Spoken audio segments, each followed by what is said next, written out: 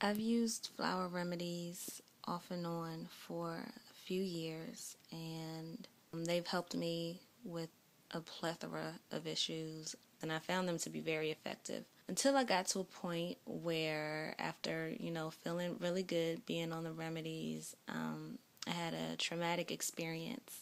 I was sexually assaulted, and I don't know what kept me from just reaching out as I would usually do to say, hey, this happened. I want to work through this. I need these remedies. But for a long time, I just kept it to myself. I think the trauma of something like that is so great that you can't even deal with it to even reach out for help. I really just held it, and I went through the normal legal system stuff, but as far as actually working on myself and healing from it, I really felt a type of stuck where it didn't even occur to me that there was something that could be done to help me, even though I had been taking remedies for at least 2 years.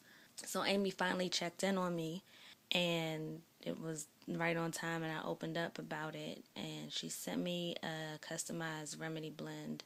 I think if she hadn't checked in on me, I probably never would have even asked for a remedy. Honestly, I would have just held it all in. I didn't know how to deal with it. But within, gosh, like days of beginning the remedy, sometimes remedies work, at different times, or it takes a certain amount of time to start to feel the effects. But I guess with this one, because of the trauma I had experienced, by the third day of taking it, I just began to release grief from just so much that I had repressed from that incident, from things that have happened over the years, from childhood, all kinds of trauma. That those types of traumas, as with rape or anything else, you bury it, and you can't really access that in the same way that you could with not acceptable but more open issues that we're more prone to talk about. So abuse and traumas of that nature are just really deeply buried, to the point that I guess I couldn't even access them to deal with them, or to even think to ask for a remedy that dealt with them. But as the days went on, things came up that I had not forgotten about, but repressed, that I didn't, think about in my daily life or want to think about. And I found myself just dealing with them and finally processing them so quickly, and eventually, feeling much more confident, and just feeling a lot of the weight off of me, weight that I didn't even realize I was carrying.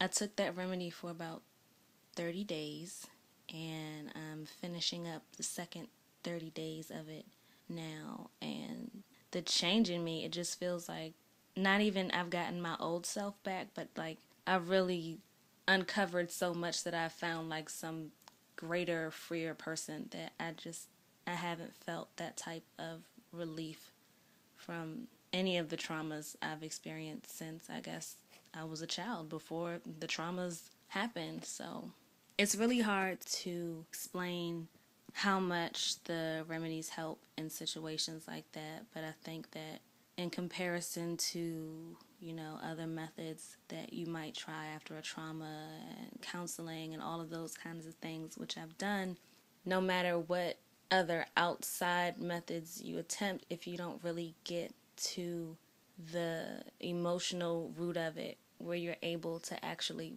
bring up the issues to be healed.